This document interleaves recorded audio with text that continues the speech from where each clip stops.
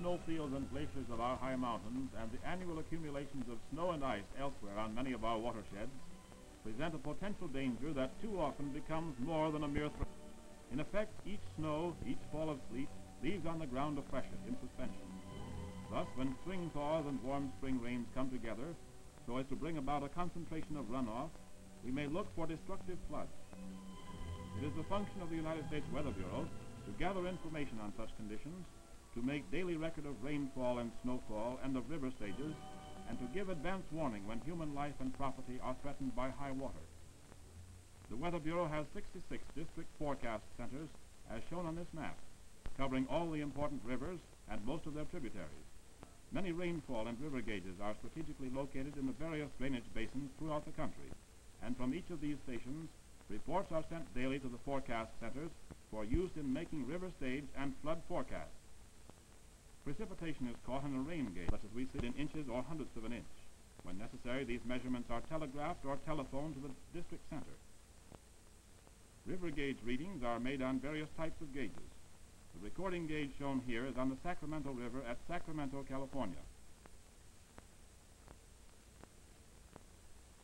The historic inclined river gauge at St. Louis has been used for many years to measure river stages there.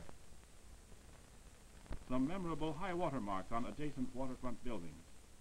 The highest river stage of record was 41 39/100 feet on June 27, 1844. This is the more modern recording gauge now in use at St. Louis. At Cincinnati, we see a river gauge which automatically indicates and records the stage of the Ohio River at intervals of 5 minutes. This is the transmitter of the telerecorder. By means of a float-in cable actuating the transmitter, the exact height of the river is electrically transmitted and recorded. Here, several miles away, at the Weather Bureau office in the Abbey Observatory, we see the recording apparatus making a record of the river stage at the moment. These records are used in making forecasts of river stages, a service of vital importance to all persons or firms who have business along our rivers. Here at Sacramento, for example, river stage forecasts and flood warnings are of vital concern to the community. The Sacramento River steamboat lines, of course, depend on river forecasts every day, no matter what the stage, while business interests and residents of the waterfront rely on flood warnings to enable them to safeguard their property and their persons. This view of the Sacramento River at flood stage will give some idea of how important a flood warning may be to ranchers who have livestock on lowland pastures. The Mississippi River Basin, of course, is of major concern in this regard. It is one of the largest in the world and embraces the world's richest agricultural region, as well as scores of large riverside cities. The flood warning service of the Weather Bureau is of incalculable value to millions of farmers and waterfront city dwellers of this area. This is the familiar levee at St. Louis, the scene of many a disastrous overflow of the Mississippi, and an excursion steamer of that port. Owners and masters of such boats must depend daily on Weather Bureau reports. An Ohio River boat at Louisville, Kentucky. Except in periods of high water, the stage of the river here is controlled by dams and locks built and operated by the Corps of Engineers of the United States Army. This is true also at Cincinnati and elsewhere, from Pittsburgh to Cairo. There is close cooperation between the Weather Bureau and the U.S. engineers in the gathering of weather data. This animated map illustrates how river stage readings are relayed from lock to lock each morning to the Weather Bureau District Office at Cincinnati.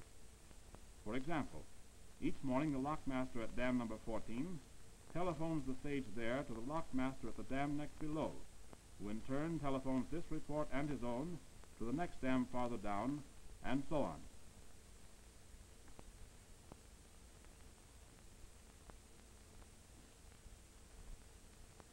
Meanwhile, reports come down the Great Kanawha River in the same way. Reports from both rivers are received at dam number 28 at Huntington, West Virginia, and at 8:05 each morning, the lockmaster there relays the combined report to the district office at Cincinnati. Similarly, reports come from the dams below Cincinnati, while other dams in the system report to Pittsburgh and Cairo. These reports are used in making river forecasts and in preparing the daily river bulletin. When conditions are threatening, the switchboard in the Cincinnati office of the Engineer Corps becomes a center for relaying reports of the advance of the flood crest, while in the Weather Bureau office in the same building, the work of collecting, coordinating, and evaluating the reports goes forward day and night. This routine is continuous throughout the year, for the river reports are essential to navigation, irrespective of flood danger. Here we see the engineers preparing for a predicted rise by dropping the great water gate, or bear trap, an essential part of each dam and lock in the Ohio system. The bear traps are the most easily adjusted portion of the dam, and rises of the river up to 5 or 6 feet can be taken care of without lowering the wickets of the dam proper.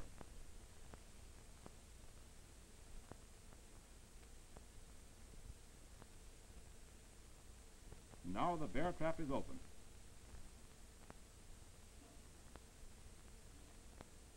As the river continues to rise, the dam itself becomes unnecessary to maintenance of the pool level, and the workboat begins to lower the wickets of the dam.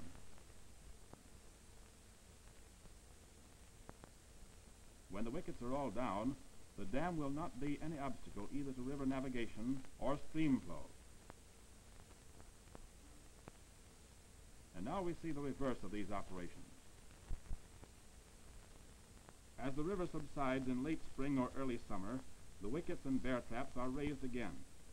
Raising the wickets is a slow and tedious job, requiring great skill and physical endurance on the part of the operator, whose task it is to fish for and hook the submerged ring by which the wicket is raised.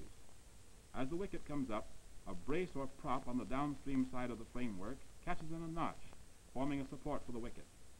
When the prop has been set, the pressure of the water on the lower part of the wicket is great enough to snap it down into its position in the dam.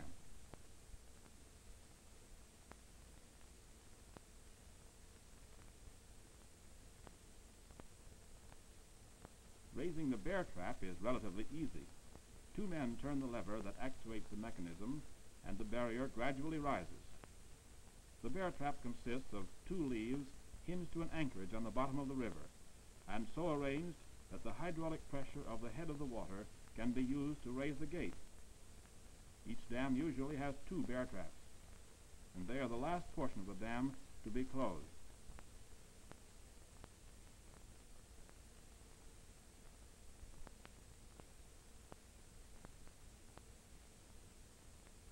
Then the traffic that has hitherto been going over the submerged wickets begins once more to pass through the locks. The gate of an Ohio River lock opening to permit the passage of downstream traffic.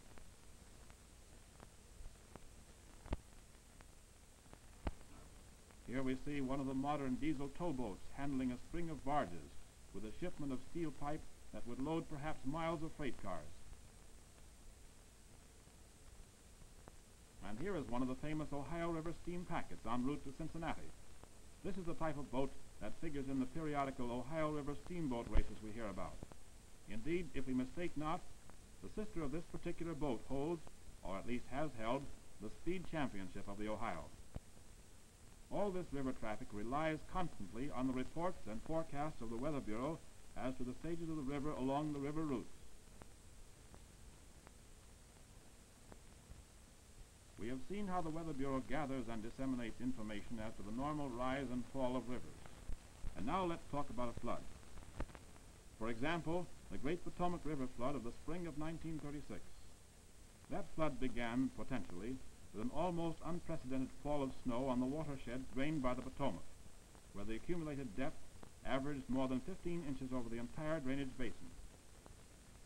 This is not a glacier seen in some Arctic region, but a view of the Great Falls of Potomac in February 1936. For the first time in 18 years, the Potomac River was frozen over with heavy ice throughout most of its length. And this, together with a heavy covering of snow on the watershed, caused grave fears that a flood would come with the inevitable spring breakup. At Washington, the river was a solid sheet of ice from the Virginia shore to the water gate below the Lincoln Memorial.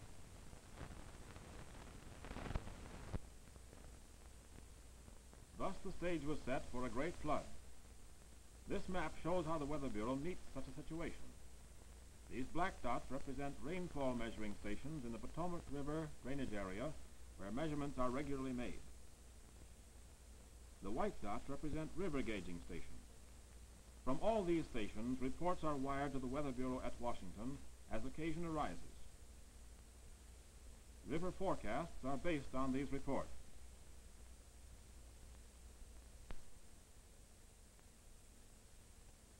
While snow lay deep over the whole Potomac Basin, a period of mild weather beginning early in February caused a general thaw. The breakup was orderly. There was a sharp rise in the Potomac, but the water did not reach flood stage at any point.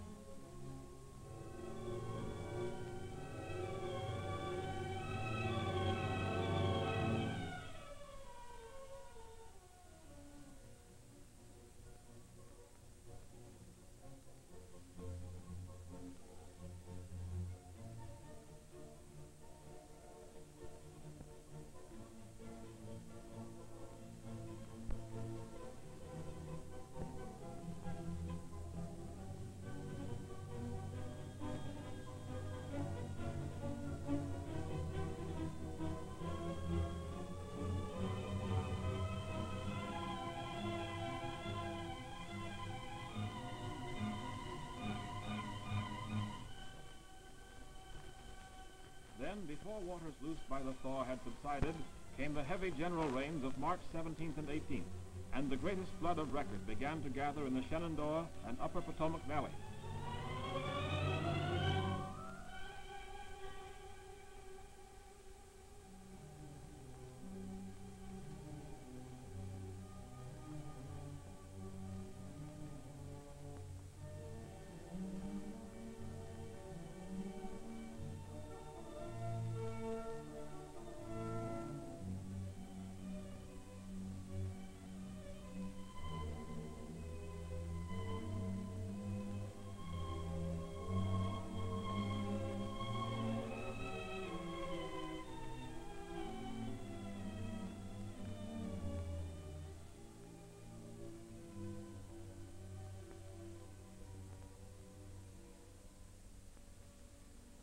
At Harper's Ferry, the business section was flooded and hundreds of persons driven from their homes.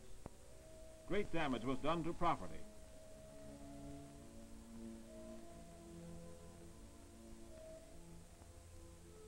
Here we see the rescue of a marooned mother and her baby from a home in Harper's Ferry.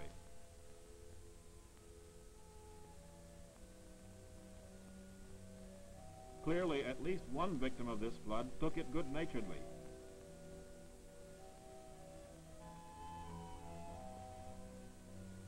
A bridge at Harper's Ferry, before the flood reached its crest. Shortly afterward, this bridge was carried away.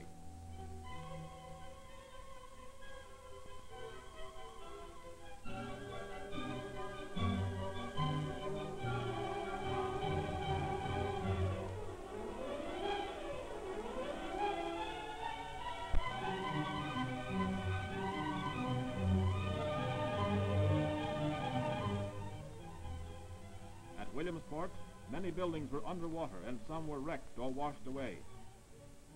Only one span of the bridge at Point of Rocks remained after the passage of the flood. Thus, for the first time since 1924, the nation's capital was threatened by a major flood.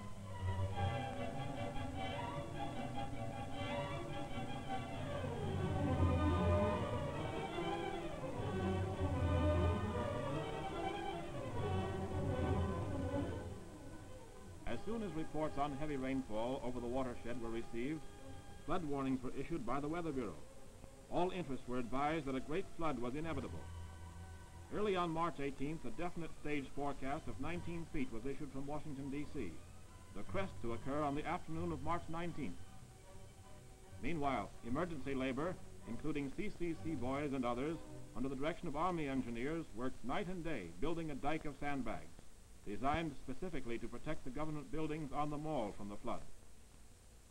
Thus, a great watertight wall was stretched across the only gap through which floodwaters might reach the downtown section of the national capital. The crest of the flood passed over the Great Falls of the Potomac a few miles above Washington during the afternoon of March 19th.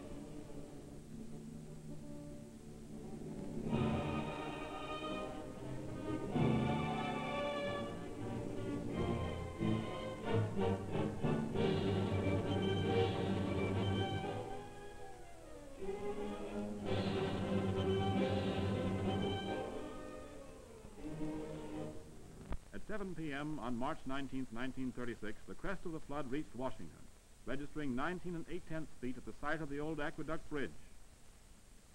This flood proved to be the greatest in the history of gauge records. It was several feet in excess of the record flood of 1889 in the reach above Harper's Ferry, but exceeded the previous record flood at Washington by only 3/10 of a foot.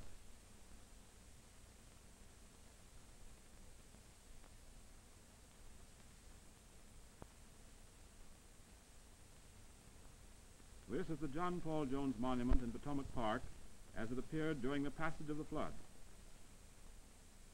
The water swept over the seawall and flooded East Potomac Park. Many of the celebrated Japanese cherry trees there suffered serious damage. This is the same area as seen looking down the river from the top of the Washington Monument. At the left, the harbor, Haines Point in the middle distance. The beautiful memorial dedicated to the memory of the victims of the Titanic disaster as it appeared when the flood was nearing its crest. The damage to the park system, especially to the parkway along the river, was heavy. Witness the effect of the swift current on the heavy flagstones in the vicinity of the Titanic Memorial. The flood worked havoc here and elsewhere in Potomac Park, but did not reach the imposing new government buildings along the mall. So much for the record-breaking Potomac flood of 1936. Now let's look at a record flood in another area caused by a wholly different combination of weather factors. At the beginning of January 1937, conditions in the Ohio Valley were set for disaster. Over the entire watershed, the ground had been saturated by unusually heavy December rain. The Wabash, the Cumberland, the Tennessee, and many lesser tributaries of the Ohio River were swollen. The Ohio was rising. At this juncture, the normal procession of barometric highs and lows across the continent was interrupted. For weeks, a high-pressure area hung over the Atlantic near the Bermudas, while another high persisted over the northwestern states. A trough of low pressure lay between. Warm, moist air blowing northward from the Gulf into this low-pressure area met cold counterwinds from the Arctic, and it rained for 20 days in the Ohio River Basin and adjacent areas along the Mississippi.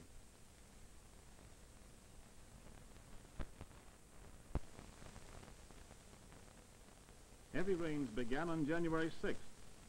Day after day, the downpour continued.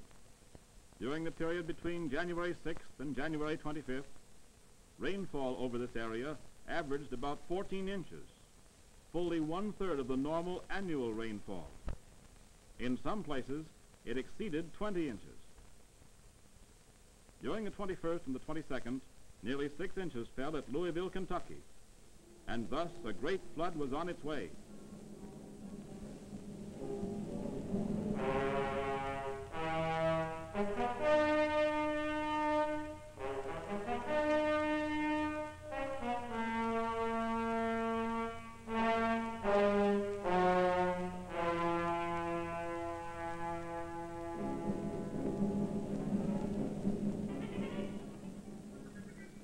Those were days and nights of terror for hundreds of thousands living in the floodplains of the Ohio and its tributaries.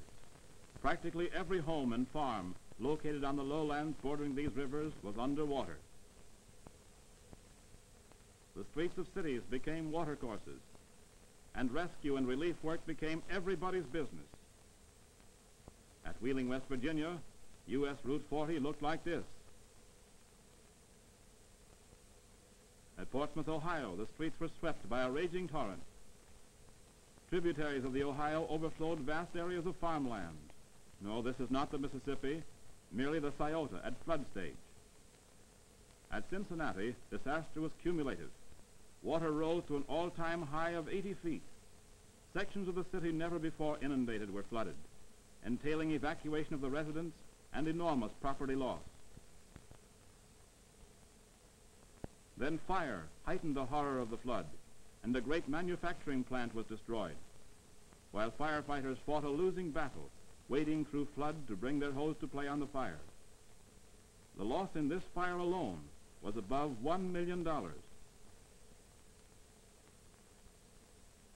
At Louisville, Kentucky, the business section and many low-lying residential districts were flooded. Suffering among refugees was intense. Loss of life owing to exposure and privation was heavy because of the long persistence of the flood stage.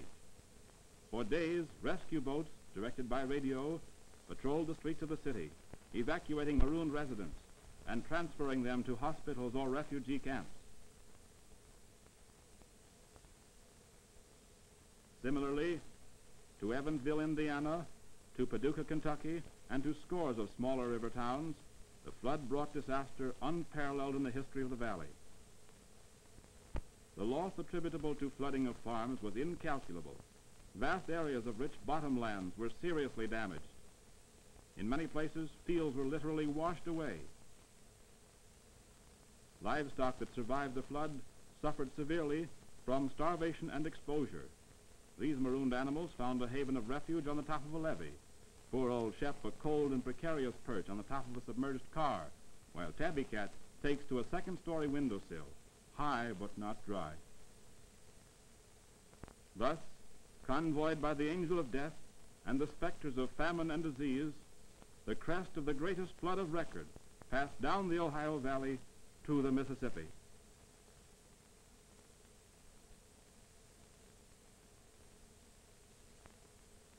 The blasting of the so-called fuse plug in the levee below Cairo on the Missouri side probably saved that city from complete inundation.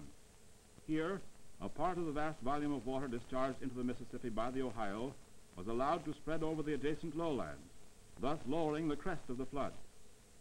To further safeguard Cairo, all the levees surrounding the city were raised by emergency bulkheads. An army of workmen toiled night and day at this job, and they won the battle. But this picture of the water lapping over the top of the permanent seawall shows how narrowly disaster was averted here. Property loss entailed by this flood was certainly not less than $500 million. $790 million were appropriated for relief. 1 million persons were driven from their homes, and hundreds of human lives were lost.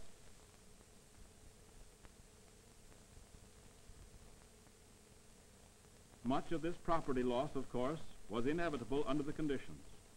The usual gambling losses that man invites when he builds his home or shop on the slope of a volcano or in the floodplain of a river where floods have come periodically for ages. But at least the loss of life could have been largely prevented if residents and authorities of the threatened areas had paid due attention to the Weather Bureau warnings that were given them daily, both before and during the progress of the flood. Every foot of the rise in the Ohio from early in January to the all-time high stages of the latter part of the month was forecast by the United States Weather Bureau day by day.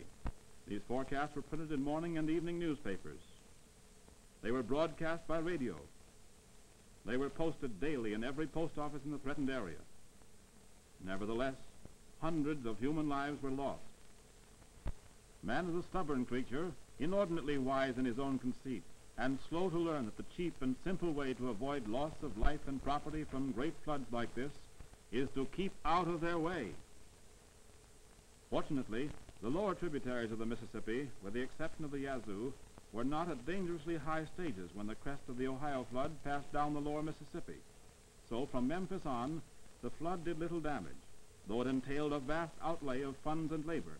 The water came perilously close to the tops of the levees, but they held. Above New Orleans, the floodwaters that threatened the Crescent City were safely bypassed through the new Bonnet Carré floodway. Here, 200,000 cubic feet of water per second was carried from the main channel to sea level through Lake Pontchartrain, over a floodway but a few miles in length. Thus passed the great flood of 1937. In 20 days, enough rain to cover the 207,000 square miles of the watershed with water a foot deep. That's more than 176 billion tons. To impound all that water would take a reservoir almost as large as Lake Erie. A great flood, an exceptionally disastrous flood, but only one of many such floods. Don't forget the flood of 1927, of 1922, of 1913, of 1884, of 1844. Indeed, we can go back 400 years and find in print a description of a flood that fits this one fairly well. Here in this little moldy volume, printed in Lisbon in 1605, and now locked up in the Library of Congress among its rarest treasures, Garcilaso de la Vega tells of a flood that De Soto's men saw in 1543 somewhere below Memphis. Here on leaf 300, he says, on each side of the river, the water extended over 20 leagues of land. They say that old Garcilaso was given to exaggeration, perhaps. But the Yazoo backwater of 1937 stretched a long way. Again he says, nothing was seen but the tops of the trees. Well, and farther on, speaking of the homes of the Indians, he continued, their houses are constructed on thick posts or pillars. Thus they protect themselves from inundation. What intelligent people, those aborigines. The houses we see here are the homes of civilized people with the advantages of free schools, universal suffrage, 5-cent hot dogs, and this and that, but wholly wanting in aboriginal gumption. A great river, the father of waters, a great river. A river worthy of wholesome respect. Certainly not a river to trifle with.